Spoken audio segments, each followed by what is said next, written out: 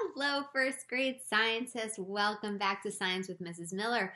In our last lesson, we talked about how and why animals communicate in different ways. Well, today we will be exploring why animals have body coverings.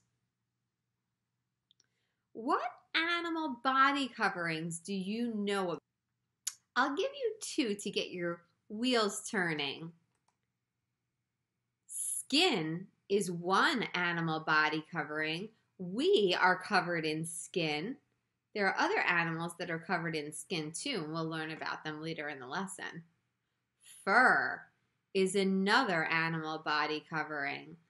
Animals like cats and lions and sheep and hamsters or gerbils all have fur. Can you think of some other body coverings? Go ahead and name them across your fingers. Ready, set, go.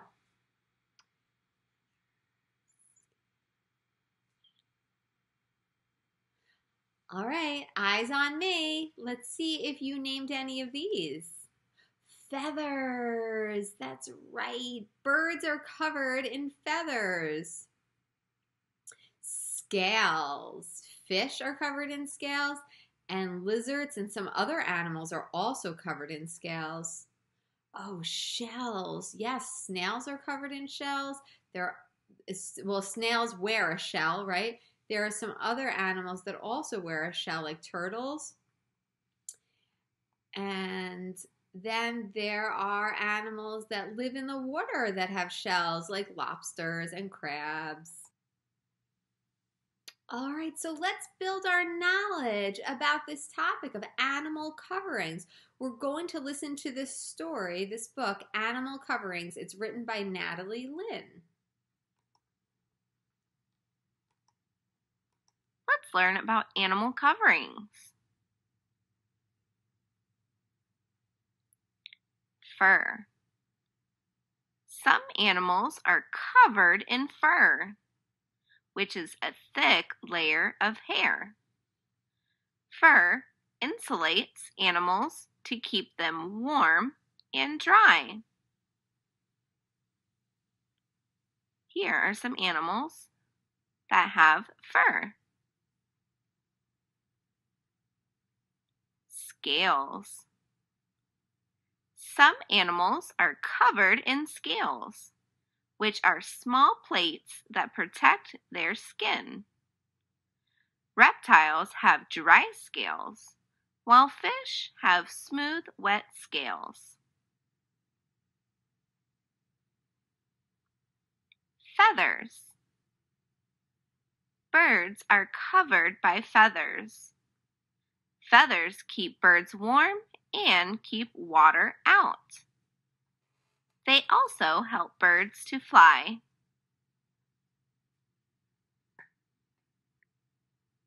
Shells. Some animals have a protective shell covering their body. This shell acts like armor to protect the animal's soft body from predators. Turtles and tortoises have both scales and shells.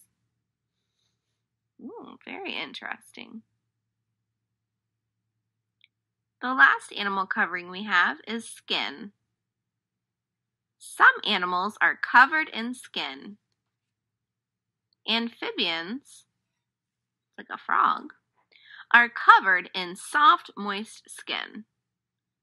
Mammals that are covered in skin also have hair, but not as much as animals that have fur.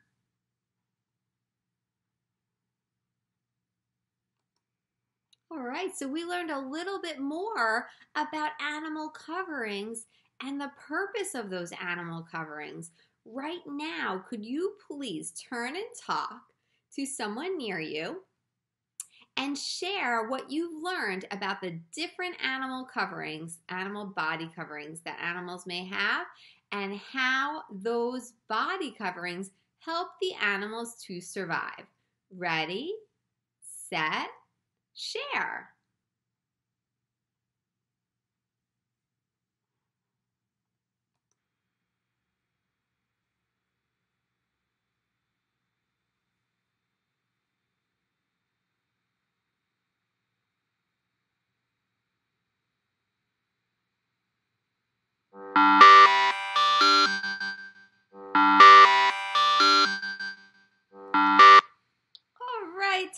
is up.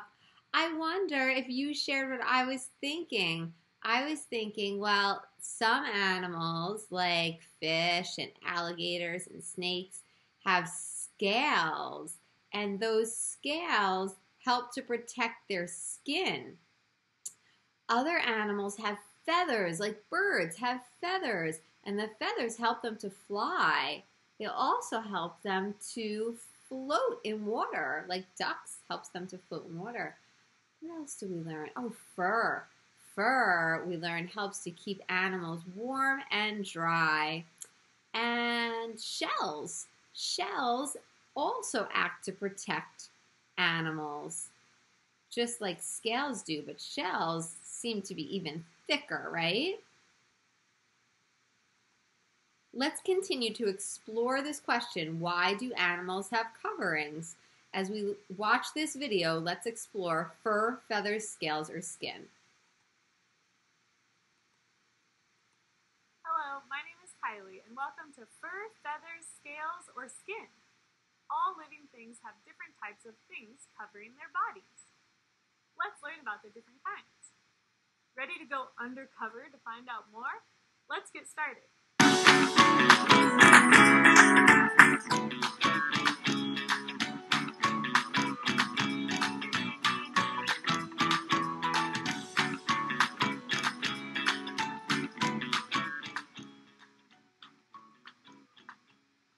you know what the covering or outside of your body is called? It's not a sweater, t-shirt, dress, or pants. It's skin. Human beings have skin covering our bodies. Take a look at the skin on your arm. What do you notice? What are some words you can use to describe your skin? Did you say smooth? Our skin is smooth most of the time because it is not bumpy. It can be a little bumpy if you get goosebumps. Goosebumps happen when we get a chill or get excited. We call them goosebumps because they look like the skin of a goose without their feathers. We have skin to protect our bodies from the outside world and to keep us from getting sick. Our skin also helps us to keep warm in the winter and cool in the summer. What about the skin of different kinds of animals? Let's take a look at a rabbit. What do you notice? Rabbits, yes, have fur covering their skin. Fur is made up of a lot of hair. We have hair on our bodies too, but not as much as a rabbit. Rabbit fur is soft and cuddly. They have this fur to keep them warm in the winter and protected from rain and bugs in the summer. Here is an antelope.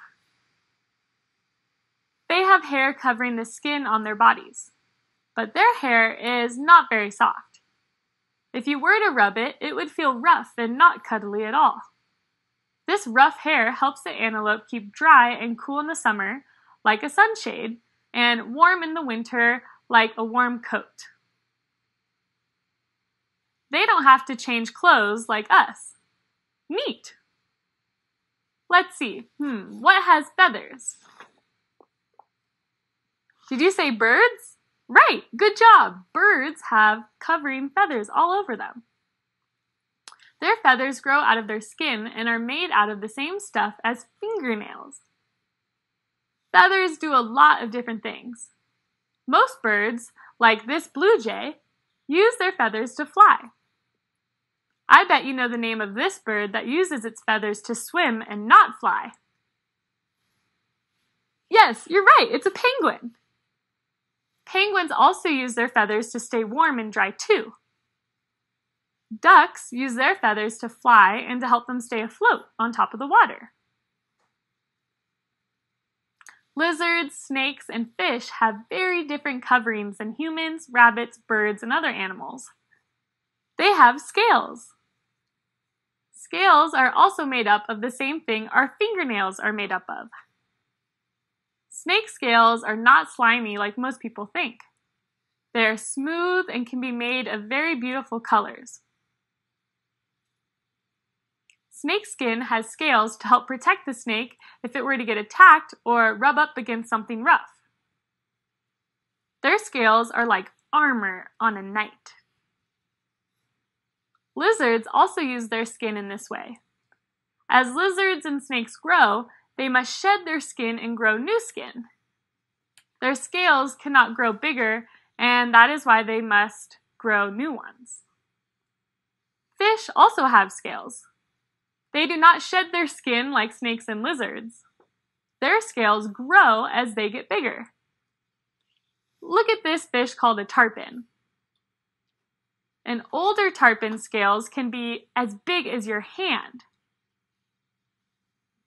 Insects do not have skin, feathers, fur, or scales as a covering.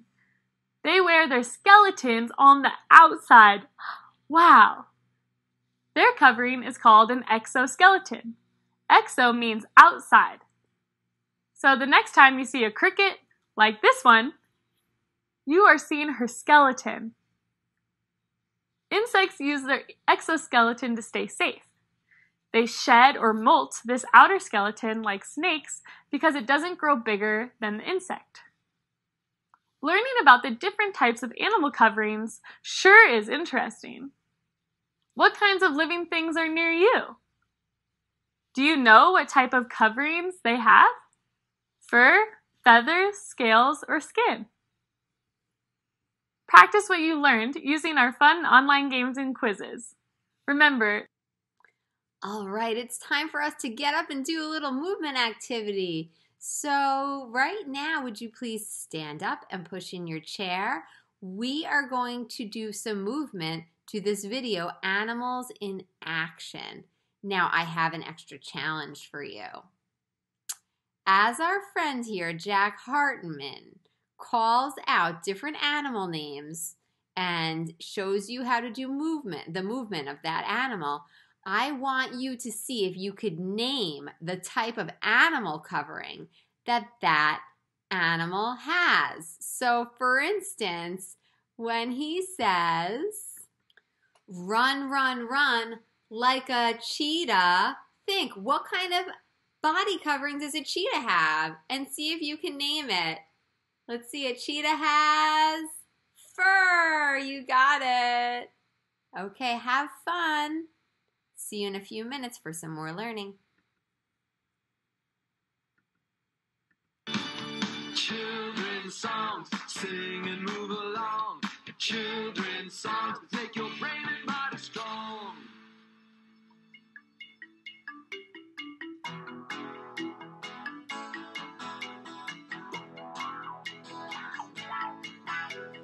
Run, run, run like a cheetah. Run, run, run like a cheetah. Swing, swing, swing like a monkey. Swing, swing, swing like a monkey. Fly, fly, fly like an eagle. Fly, fly, fly like an eagle. Paddle, paddle, paddle like a turtle. Paddle, paddle, paddle like a turtle. Animals in action. Animals in action. Animals in action. Animals in action. Let's go!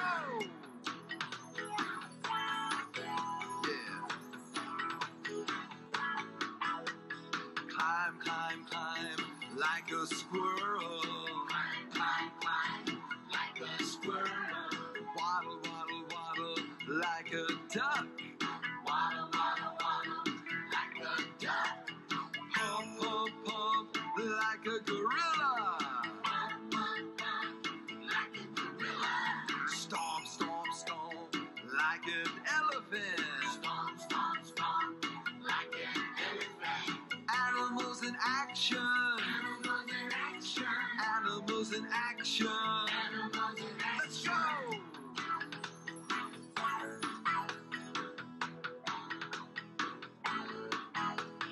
In the sky.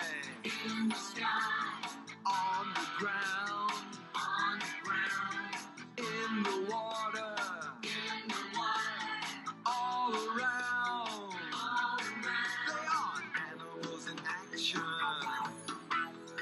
Animals in action. Run, run, run like a cheetah. Run, run, run like a cheetah. Swing, swing, swing like a monkey. Swing, swing, swing like a monkey.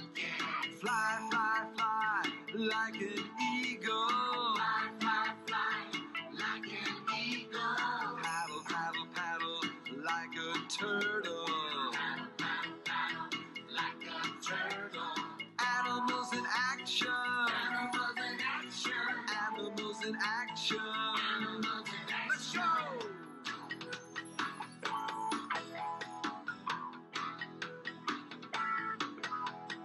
In the sky, on the ground, in the water, all around. They are animals in action.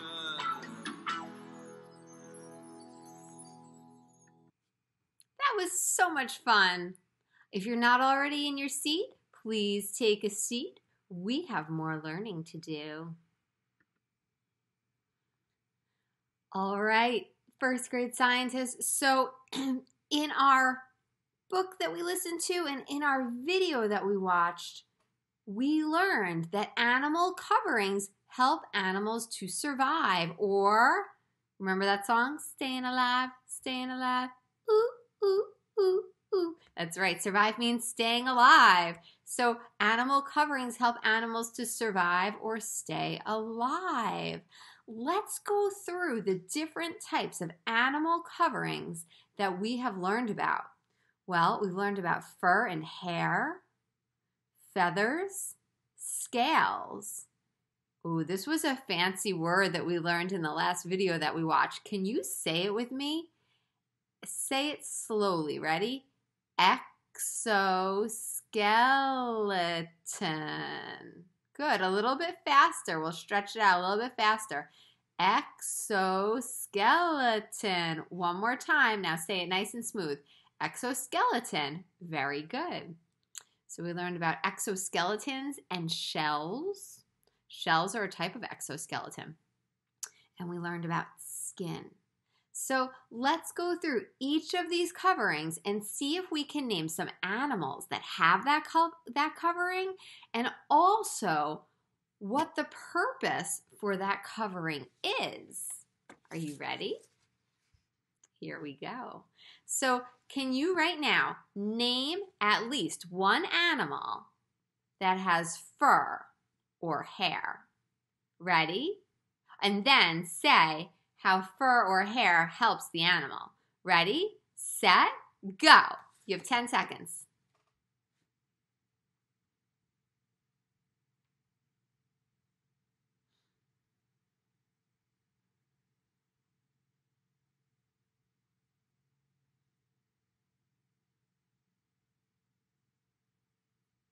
Time's up. Let's see if you named any of these same animals. Now, these certainly aren't the only ones, but let's say a rabbit has fur, tigers have fur, a skunk has fur, and monkeys have fur. And we learned that fur can keep animals warm in the winter. That's right. And during the summer, fur can protect animals from the sun and also protect them from things like bugs. Now let's think about animals that have feathers.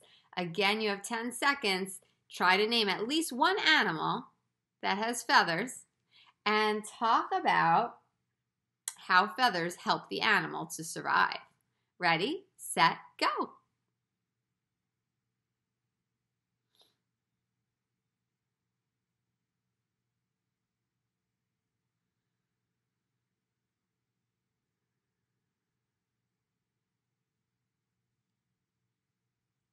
Time is up.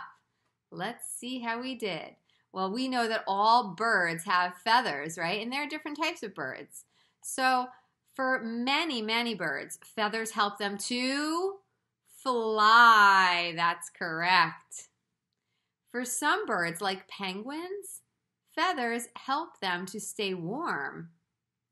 And then for other birds, like ducks, feathers help them to stay afloat in the water. Okay, now what about scales? Think of some animals that have scales and then talk about how scales help the animals to survive. 10 seconds. Ready, set, go.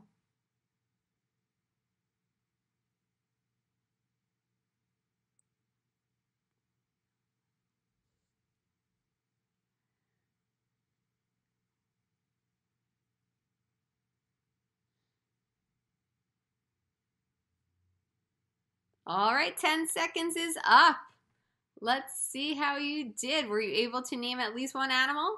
And were you able to talk about how scales help the animal? Let's see. Oh, fish. We learned that fish have scales. And the fish's scales are wet, right? But then lizards have scales that are dry. So do snakes. And so do alligators. Now, what is the purpose of scales? How do scales help animals to survive? I remember hearing that scales act as a protective armor to the animals. So, for instance, a snake has scales to protect it against attacks from other animals. Or if it rubs up against something that maybe is rough that could rip its skin, it protects the snake from getting hurt. I guess that's probably really important since snakes slither on the ground. They probably rub up against things that are sharp or rough pretty often. Okay, now what about animals that have either that have an exoskeleton or a shell? Can you think of an animal with an exoskeleton or a shell? And talk about how the exoskeleton or shell helps the animal survive? Ready, set, 10 seconds.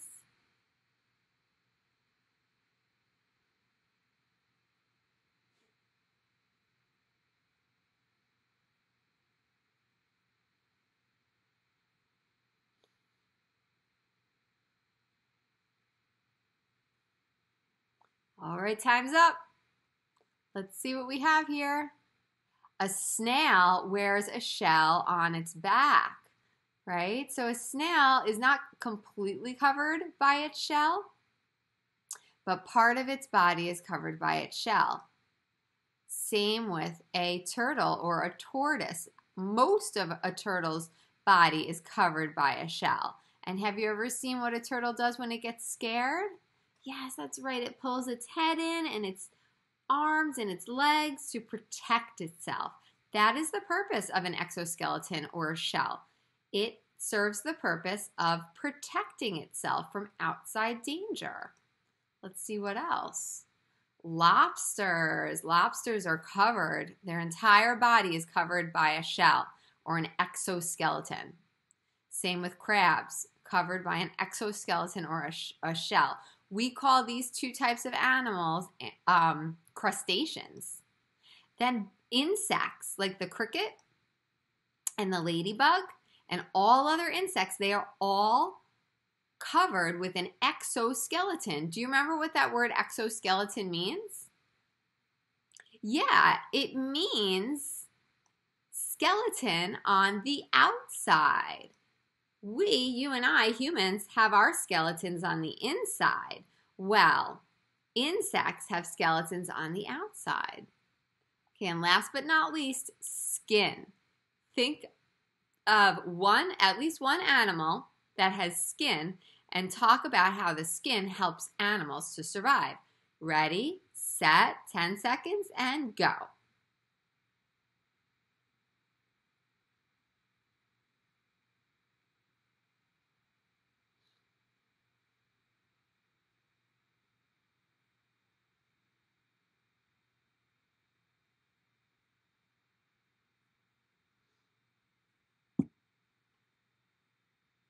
Time's up. Let's see. I'm sure you all got this one.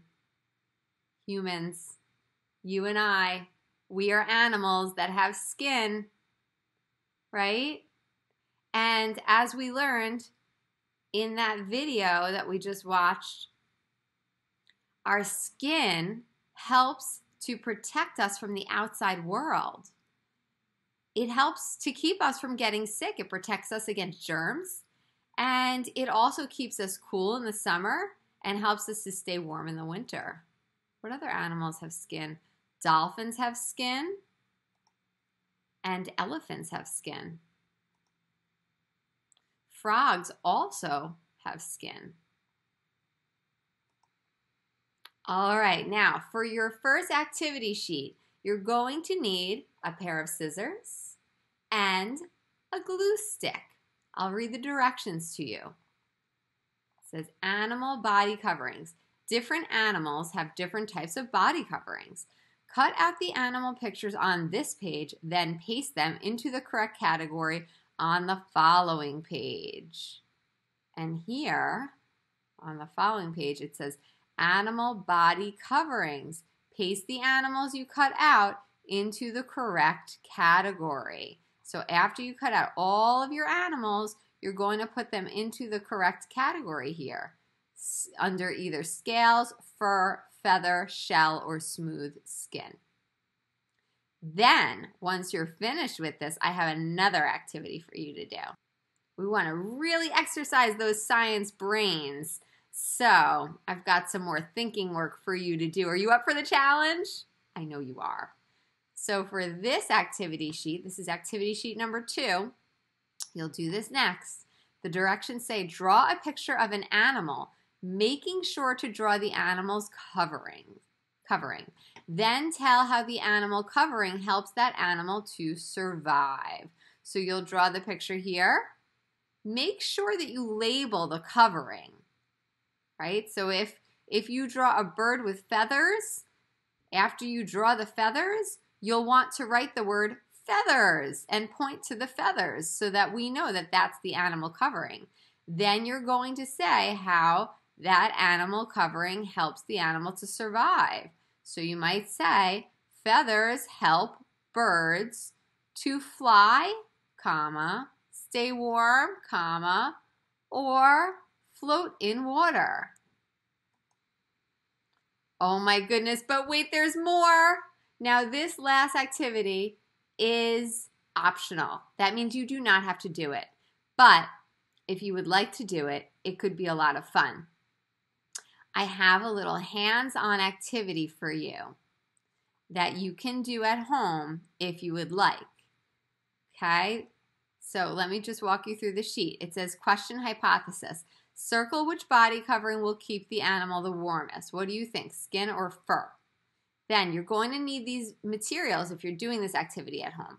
Plastic bags, fur cloth, ice water, and thermometers. This is the procedure. These are the steps that you'll follow. You'll put a thermometer in the plastic bag, then place the plastic bag in ice water, and you'll read the thermometer. Then you'll record the temperature. Then you'll replace steps 1 through 4 with the plastic bag with fur inside. I'm sorry, I just noticed a typo there. It shouldn't have said replace. It should have said repeat. So number 5, let me read it again. It should say repeat steps 1 through 4 with a plastic bag with fur inside. So you'll put a piece of fur inside, and then you're going to compare the temperatures. What was the temperature inside the plastic bag? Just by itself, the plastic bag acts as like skin. And then the temperature inside the fur-lined plastic bag. Then conclusions, which covering will keep an animal warmer in cold temperature? You're going to say what you think and how you know. Remember, scientists like to prove what they know. So say how you know. And oh my goodness, there's even more. I know what you're saying. You're saying, Mrs. Miller, we just still want to even learn more about this topic. Well, you're in luck, because if you have time, if you would like, again, this is optional, you can click the blue button up in the top right-hand corner to listen to this book, What If You Had Animal Hair? This is a really fun book. Do you remember how we read that book, What If You Had Animal Feet? Well, it's by the same author. It follows the same type of structure, and it's a really fun book to read and think about. So if you'd like to come back at another time to listen to this story, or if you have time after you're done with both of your activity sheets, feel free to come back and listen. Thank you so much for learning with me today. First grade scientists, I will see you next time. Have a great day and keep learning.